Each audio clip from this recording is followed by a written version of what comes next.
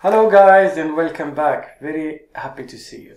The summer is knocking the doors, and for the lovers of backpacking, adventure in the woods or camping, maybe for self-organization, or for the people who are into survival gears photography, today I'm gonna share with you the technique I use to organize and store my paracord, like in this shape here, like a donut.